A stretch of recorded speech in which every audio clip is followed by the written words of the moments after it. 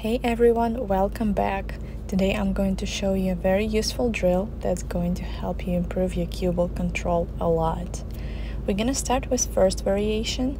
We're gonna put 5 balls in a line, and the goal is to run out from 1 to 5 in numerical order without touching the other balls. I also attached the spin diagram on the corner so you are able to see the spin that I'm applying on every single ball. So I hope it's going to be useful, and good luck with this variation. Style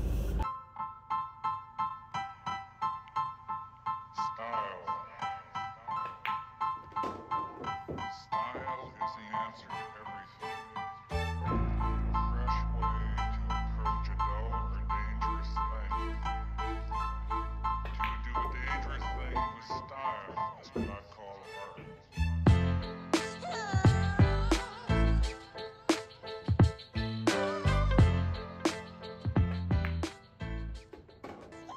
Here we go, and now we are on to the second variation, which is going to be more challenging. We're gonna have 10 balls on the table, and once again the goal is to run out from 1 to 10 without touching the other balls. Once again, we have spin diagram here for demonstration.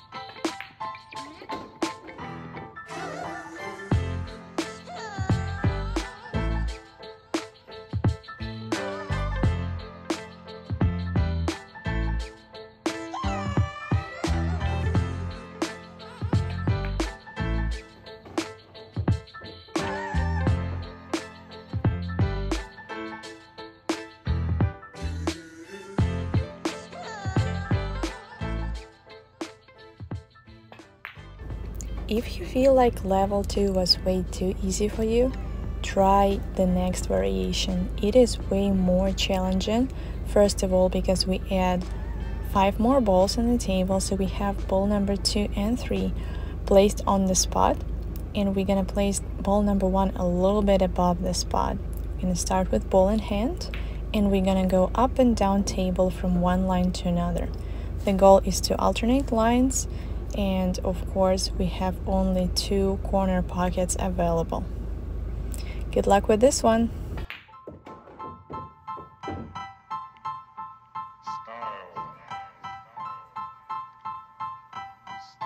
is the answer to everything. A fresh way to approach a dull or dangerous thing. To do a dangerous thing with style is what I call art.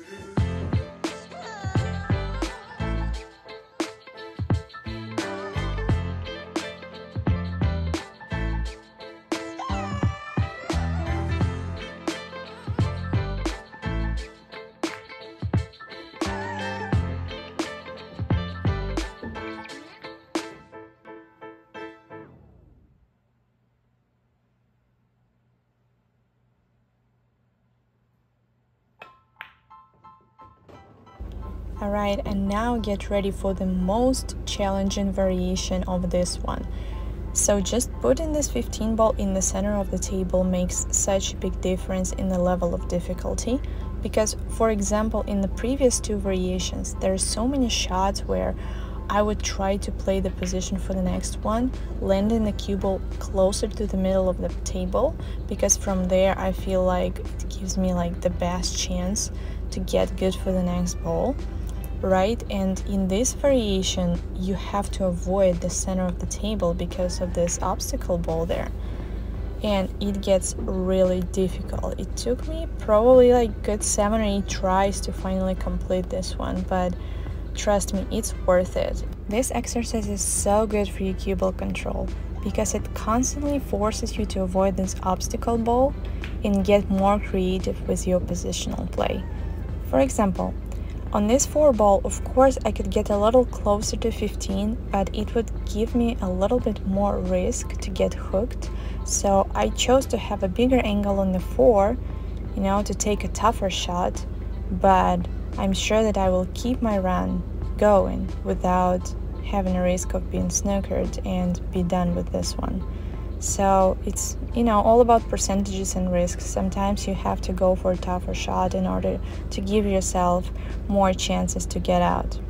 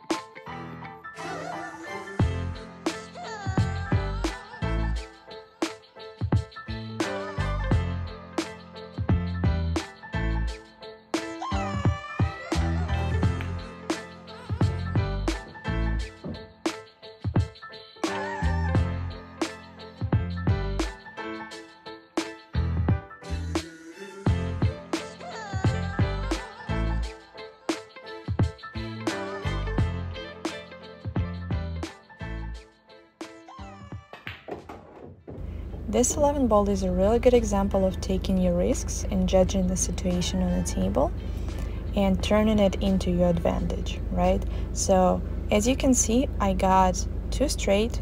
Of course, I could cheat the pocket to create the angle and force the cue ball to move to the other side of the table, but I have 4-inch pockets on my table, so I don't really want to do that because it gives me a lot of risk of missing the ball. So instead, I just draw back, take on a little bit more difficult shot on the 12, but I give myself more chances to stay alive in this run out.